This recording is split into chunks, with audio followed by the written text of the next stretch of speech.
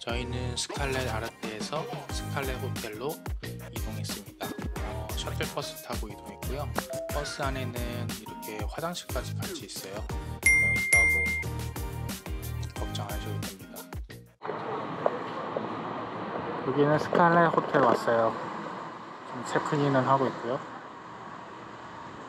체크인을 하고 있어요. Sir, the decision, thank you.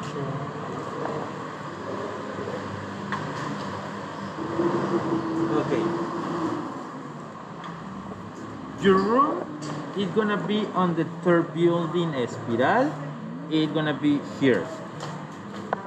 Yeah? Oh, okay. Your room. 4 level, and this is the room number. 2 beds. Too bad. You will have included all the restaurants. Only 2 of them are not included. Fuego, no. And the restaurant no. This one is not included. Okay. You have the access to all the other restaurants. You can read the number and find it on the map. Now we are here. Okay. We are on this position. The ocean is back to us. Thank you so much for your kindly waiting. I'm going to give you with Ramon, and Ramon going to help you to get in the room. Okay. Have a good day and welcome home. Thank you. Okay, can I give you Kim? Yes. Okay. Mr. Kim, my name is Ramon. I'm gonna be your bellman. Just wait here a couple minutes. Let me bring the lawyer. We'll escort to the room. Okay? Okay. This way, please.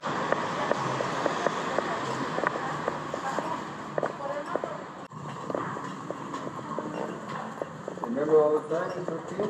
5 lobby, Yeah. room 4, Yes. 3 restaurant. Ah. Down 3 restaurant. Good restaurant. Wow. Look at that. Nice. Nice. So nice. It smells like tea.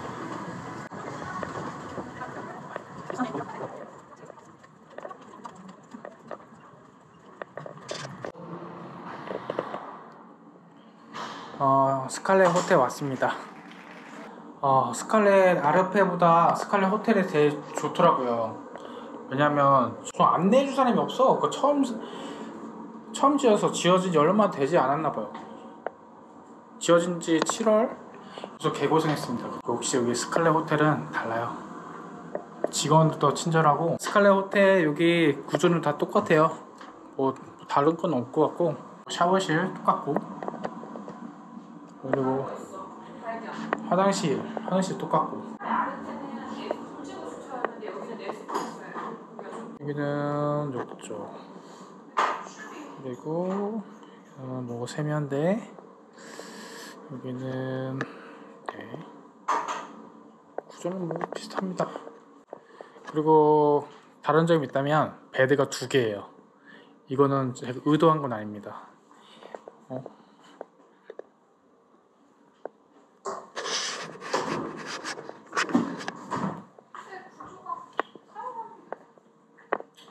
뭐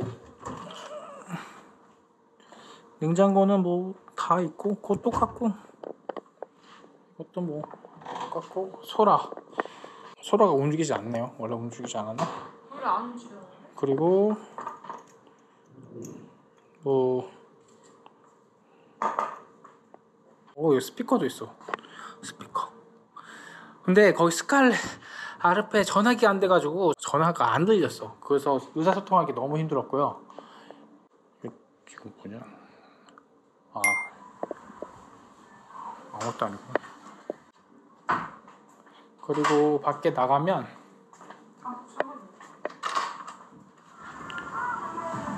해머 있고, 그리고 바로 앞에 뭐 밥 먹는 데가 있나봐요.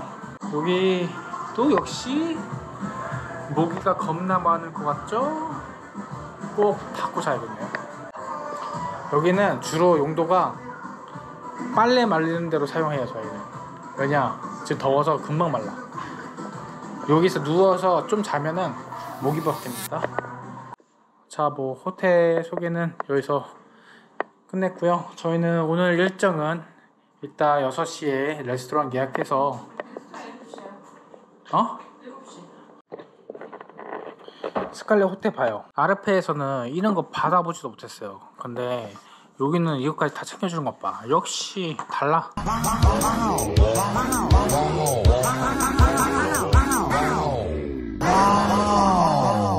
투어가 여기 다 나와 있어. 그러니까 이렇게 가서 우리가 가는 건데 아르페는 이런 게 준비가 하나도 안 돼 있었어요. 발로 뛰면서 하나씩 알아보면서 아무튼 우리 고생했답니다. 갔다 왔잖아. 여기 봐봐. 시간도 8시 반부터 12시, 9시 반까지 하고.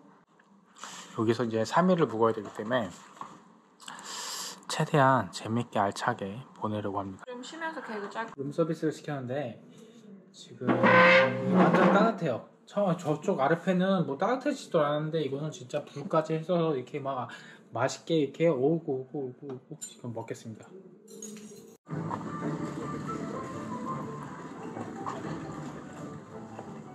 이쪽인가?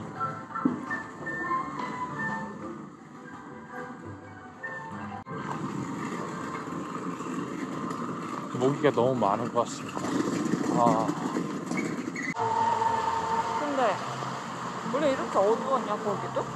아닌 것 같은데. 사실 거기는 밤새도 이렇게 안 어두웠지.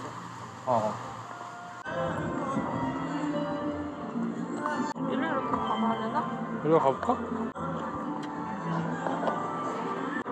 여기는 아닌 것 같고.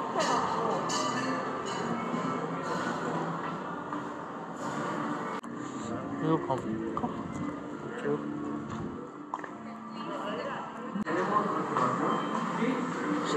예약 날짜가 잘못되어서 다른 곳으로 갈 수밖에 없었습니다. 싱가오 레스토랑 예약이 잘못되어서 다른 레스토랑으로 이동 중입니다.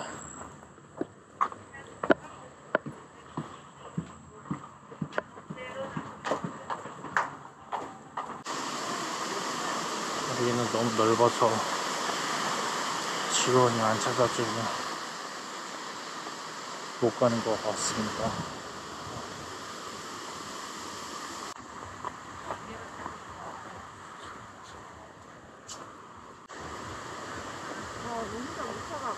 맞지? 미로인데 미로?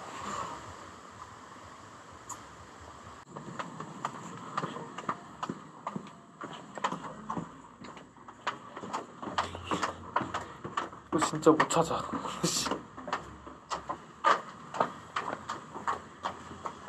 땡큐. 땡큐 very much. 와.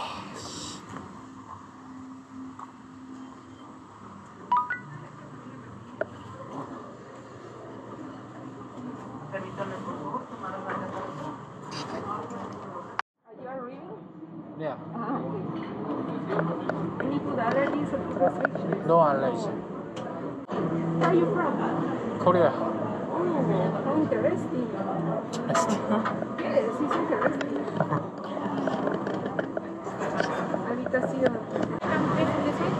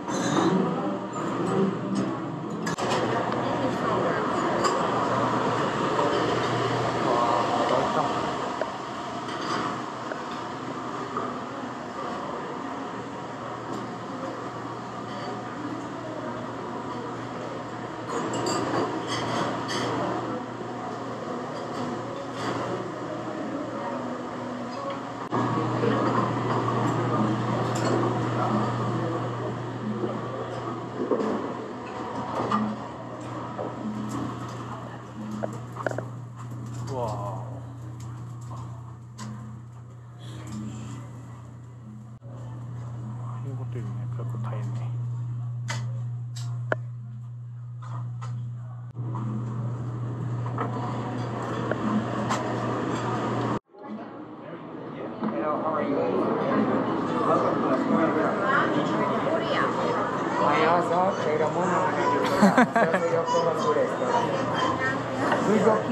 Yes. That's your right.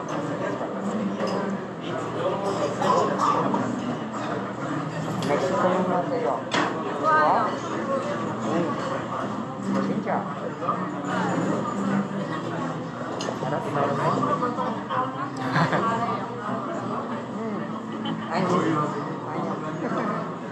Yes, I have friends. Thank you. You're welcome. 이거는 닭이고 이건 스테이크인데 맛이 좀 담백한데요. 뭐라 무슨 맛이냐? 먹을만합니다. 스파게티.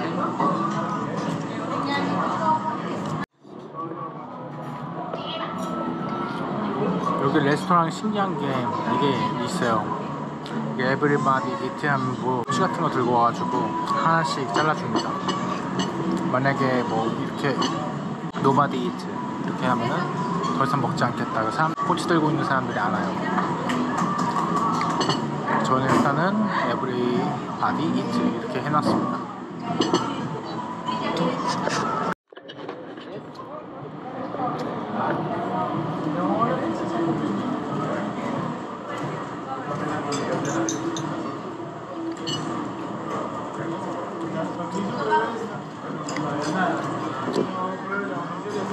Okay, okay. Thank you. Thank you. More? No, no, no, no. Thank you.